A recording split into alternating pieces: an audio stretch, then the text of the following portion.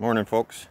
I'm going to show you a damaged maple tree that has a split, and we're going to explain how to fix that split with very little work and just some parts from the hardware store. So as you can see, the homeowner repaired this temporarily with a couple ratchet straps, which is a good idea. It keeps the tree together and from completely splitting apart.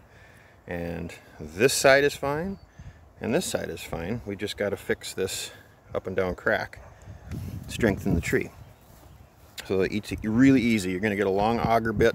Make sure you got either a corded drill or something that's got a really good battery, and you're going to drill a hole right through the trunk of the tree. So you'll start here, go up at an angle, right through the split, through the other side, and then you'll get the correct size threaded bolt that's long enough to go through there, and you'll shove that bolt all the way through the hole, put a washer on this side, and then the threaded part you'll put another washer and a nut, tighten it down nice and tight, and then the tree will grow around that bolt.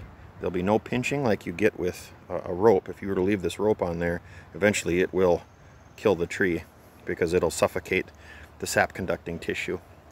Whereas a bolt, you're only doing damage here and here, so only two parts are getting damaged. The rest of the sap is still flowing. So easy fix, takes a little bit of time and some hardware parts. Otherwise, this tree will be just fine. Thanks for watching.